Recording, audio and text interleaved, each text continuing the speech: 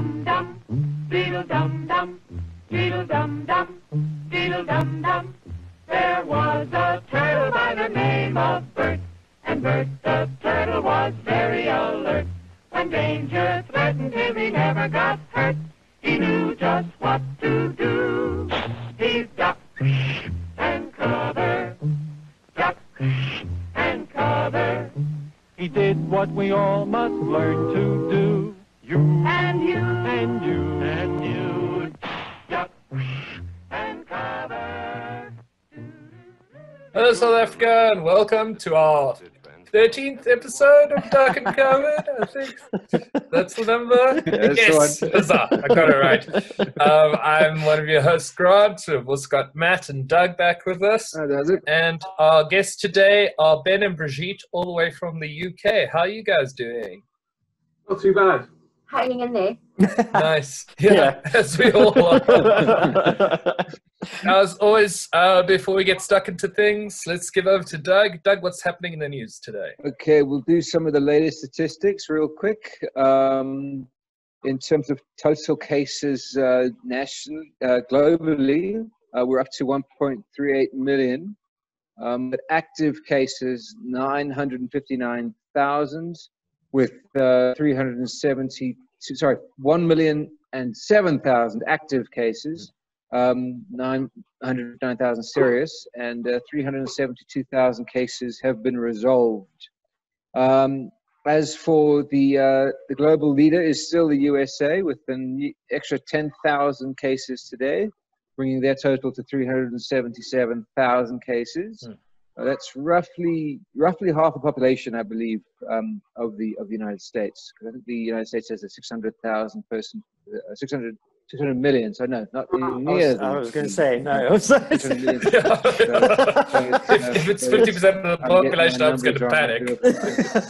I do apologize. Anyway, in terms of where we are in South Africa, we have 68 new cases today, coming up to 1,749 cases, 63 new cases, with a total of one new death in the last 24 hours. And of course, our guests being from the United Kingdom, they're currently standing on 55,000 cases total, with 786 deaths in the last 24 hours and 3,634 new cases in the last 24 hours. So still quite high. In terms of news directly from the country, there is some good news for all of you new parents out there. Products that are considered for the care of babies and toddlers have been included in the list of essential items, so you can now go out and buy baby clothes, which they weren't able to do at the start of the lockdown, which is a good thing. As for the ministerial team, Minister Ndabeni Abrams decided on Sunday to go out for lunch and have pictures taken with her friends during the lockdown. Needless to say, that was not in following with the guidelines, and so has caused a bit of a stink, I think, more so because she decided to put the photograph of herself up on Twitter. Yeah.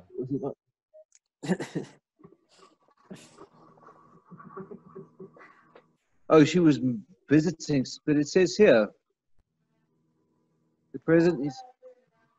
What's going on? I don't know. I think Doug is busy being corrected. Okay. So we're okay. She wasn't the one who put up the picture. It was an ex-minister who put up the picture of them. Needless to say, they were both having lunch together. Right.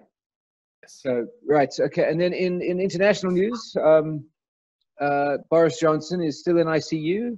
He's getting oxygen in ICU. And the United Kingdom has rejected Trump with Boris Johnson's coronavirus treatment. I'm not sure whether he's relieved that he won't have a massive medical bill at the end, or he's terrified that he's got to deal with the NHS, but we'll have to find out. All right. Anyway, that's it for the news. Better to test your health system, I guess. Yeah. But now, Ben and Brigitte, where in the UK are you guys back? We live in Barnet, which is North London. So yeah, we are in the epicentre. We both work in the actual centre of London, which you would refer to as the city. So again, right in the epicentre of everything that's going on at the moment. Yeah, and are you guys essential services? Are you going into work, or are you working from home now?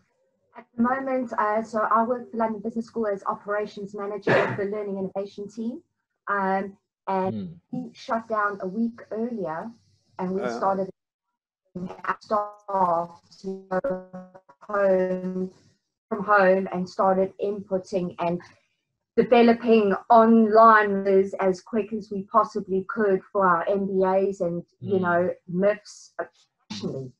I mean, but a week before we were actually advised. The week we were advised was, I believe it was a Tuesday. We all actually went in on the Monday, and they shut us down. Wow. I think the 23rd. I think it was the 23rd where everything started. 23rd of March, everything started in earnest. Like Brigitte's saying, people that work from home. All initial travel stopped. No gathering in groups more than 2 people, and definitely if you're not from the same household as well. This is the constant information that we can get. It's the 23rd of March.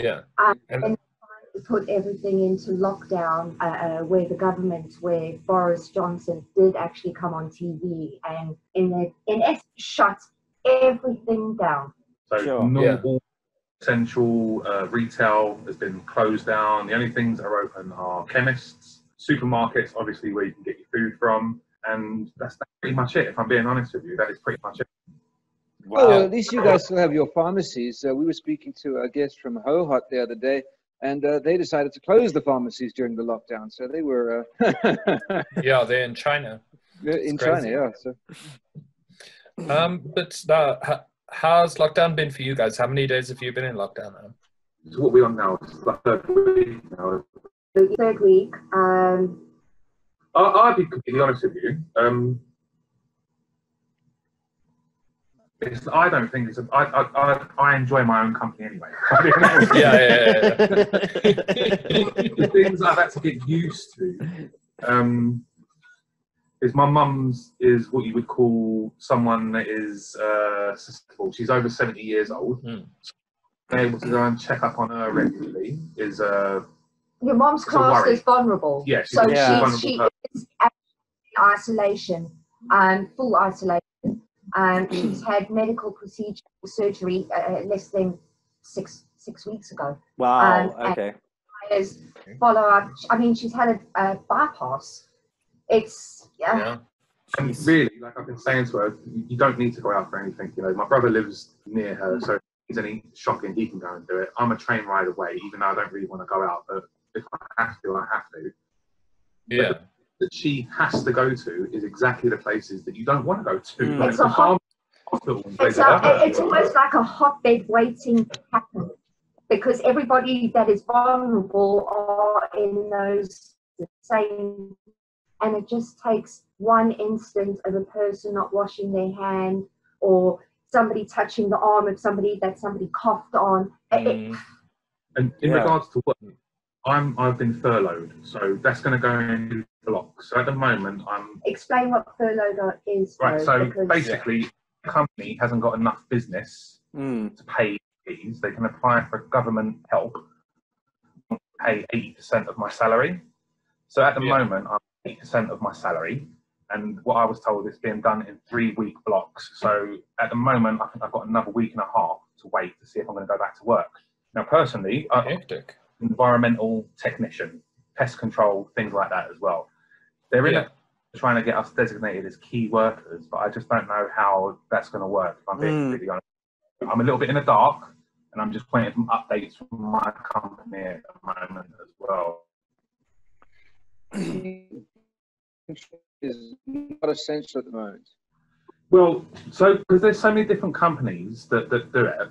2 biggest ones in England at the moment. One's called Rentokil, which I think everyone's heard of, and the other Lab, which is an American company. So they're a global company. Now they have contracts with NHS where they look after them. So those 2 particular companies have been designated as key workers, and I think they're in the process of environmental engineering. Okay. Yeah. Yeah, Well, that you're is. saying,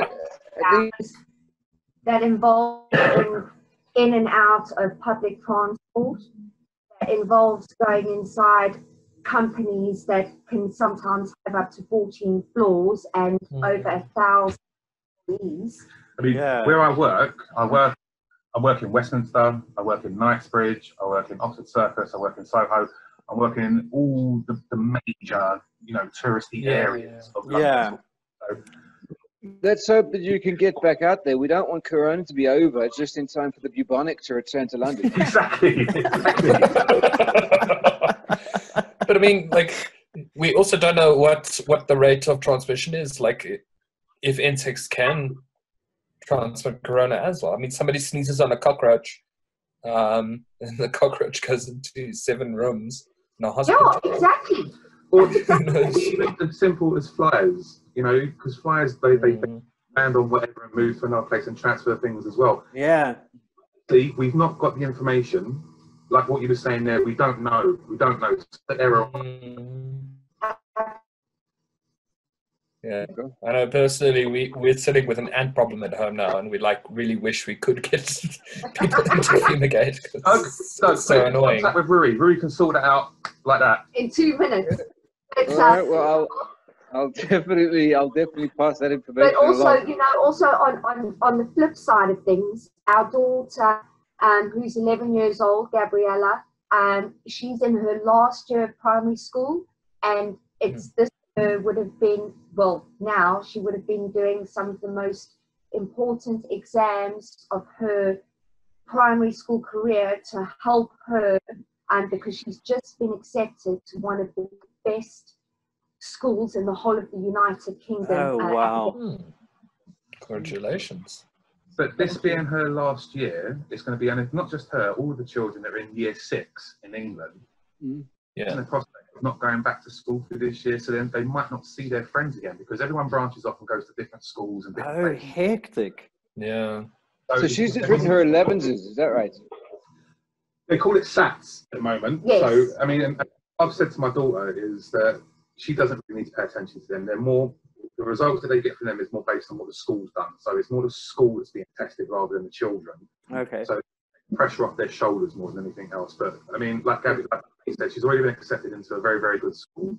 Okay. We're not her education. She's quite capable. They've been doing online stuff and staying in contact. School has been actually above and beyond my expectations, because the school she's in now wasn't our first choice for her. To be honest, I didn't like it.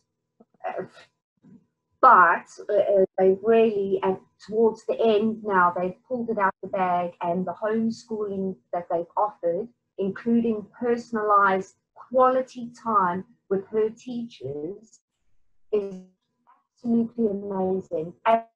Regular updates daily on all the stuff that she's done. And so much so that she's already in the Book of Excellence in the 2 weeks that they have done home learning. She's been in the Book of Excellence 3 times and won all the daily challenges. But Yeah. Good for her. so it is positives, but it also has a mental impact, because on the flip, we've got a 19-year-old who turns 20 on Saturday. And what we can't do nothing for him, So Yeah, man. Yeah. and we are social animals. We are social animals. We do like getting out. Like, Yeah. friends and Yes, things like that. because we are a party animal family. But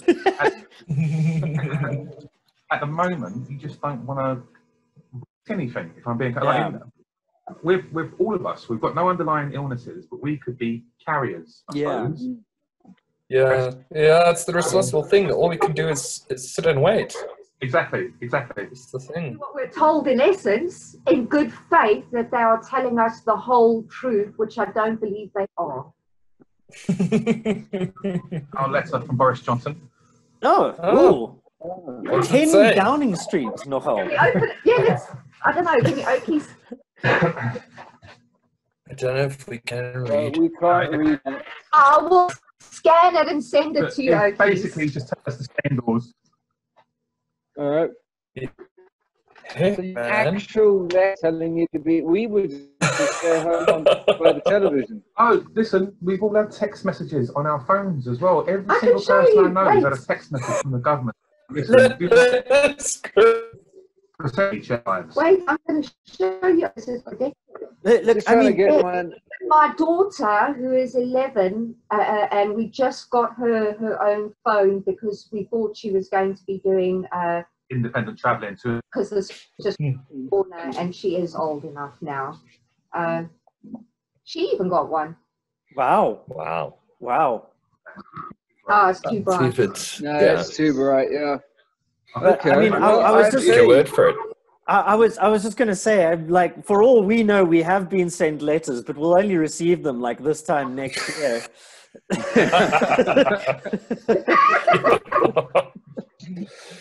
Yep. I mean, the We post are office was in South shambles African. already. Yeah. Yeah. Anyway, so what have you guys been doing to keep yourselves entertained? I mean, during this lockdown period. Right, so like Brigitte said, she's been working from home. So honestly, from 8 until 5, she's flat out. It seems like she's doing work while she's at home than when she was at work. Hardest I've ever worked. Really? Wow. Me personally, Nice. FIFA and Netflix. Nice. Very, very nice. And we've got a dog, and we've got a giant park at the back of us. So it's only the last couple of days where we've been told, you know, you really shouldn't be letting the dog off the lead. But we've got, like I said, we've got a gigantic park at the back of our house. Nice. We've got our own garden. We had a braai yesterday. Was it yesterday? Yes. Yeah, we had a braai yesterday. Nice. Got And, brought. Yeah. Oh, nice. As well. He's British and a little bit of sun-tinted red. But I'll be honest with you, guys. I mean, as a family, we get on really well with our 19-year-old already. I mean, it's not like he's trying to avoid us or anything like that at all. Okay. He comes out socially with us now. He's crossed over into our world, if that makes sense. And we're cool enough. Yeah. Little Nice. one, quite a lot of reading material. She's got her devices that she's hooked up to the internet with as well, which, you know, you try and limit as much time as they can, but she's very much into art as well. So she's doing Absolutely. poetry, lots of painting, lots of drawings and stuff like that. Cool. But the animals are keeping us on our toes. If I'm being completely honest with you, we get to spend more time with our animals than what we normally do, and it's just the kitten. So yeah. Oh, look at that. Cute, man. Oh, that's awesome. We're very like live 10th floor of a block of flats. You know, we've got outside area that's just for us, our garden. So We've got we're our one of the own lucky ones. bedrooms. We've got the lounge. We've got the kitchen. Oh, that's amazing. Couch, you know. I mean, we have our moments where we moan at each other and stuff like that, and then I'll go away and sulk. And he's only slept on the couch once during the whole of the lockdown thing. So he's Wow. Well done. That's close. Well done, sir. tell I'm the South African, can't you? All right, well, it looks as though we're about to come to the end of our 15 minutes. So I just want to, before we cut you, before we end, do you have? You were talking about reading material. Do you have any suggestions for the listeners and the watchers out there who are tired of screen time and something to read? Personally, I cannot speak highly enough of Terry Pratchett and the Discworld novels. There's so wide. There's something for everyone in there. Amen. I think he's a fantastic author, and it's a very thinly veiled critique of today's society as well. So I recommend anything written by Terry Pratchett. Oh, Yeah, Sam just made me read the Mort book, which is the first of his Death series, which is absolutely hysterical. So yes, I would agree with that. And yourself, Brigitte? Honestly, I'm going to have to revert back to my old South African ways, and I'm going to have to say The Power of One. Yeah. Okay. Bryce Courtney, right? Yes, if you haven't read that book, peoples, Power of One, read followed it. by It's fantastic. Candy Yeah, afterwards. they're fantastic novels. They are fantastic. Bruce Cordice, he is South African, but oh my goodness. Okay. Book. Every emotion every South African feels every day is in that book. And for the youngsters, my little one at the moment is into manga. So yeah, any colourful got the youngsters just to get their brains going. I think is obviously it's discretion that is. So. Yes, manga is definitely at parents' discretion, but make sure you choose the right kind of manga. Yes. A little bit of investigation before you purchase. Yes, yeah. Awesome, guys. Well, thank you so much for your time. It's been awesome to hear from you guys. Like we said to Doug and Sam, we're at home. If you need anything from us, just let us know. Cool. We can give you awesome. One, so. If you need more contacts around the world, let us know. We've got family pretty much everywhere. We've got family in America at the moment, in Brooklyn. So. In Brooklyn, yes. Oh, wow. Yeah. And I could tell Sam it's Nuna Jr. Nuna Jr. Okay. Anyway. Gauging for reactions. Anyway, it was lovely to meet you, Okies, as always. Listen, my South African accent always comes out a little bit stronger. I have to talk slow when I'm here, otherwise they don't understand me. Oh, no. Can at least we have an you exotic understand what I am saying? Words are coming out of my mouth. And on that bombshell, I guess we can say goodbye. Thank you so much, guys. See you all next time. Yes, guys. There was a turtle by the name of Bert, and Bert the turtle was very alert. When danger threatened him, he never got hurt. He knew just what to do. He ducked and covered, ducked and covered. He did what we all must learn to do. You and you and you and you, duck and cover. Be sure and remember what Bert the Turtle just did, friends, because every one of us must remember to do the same thing.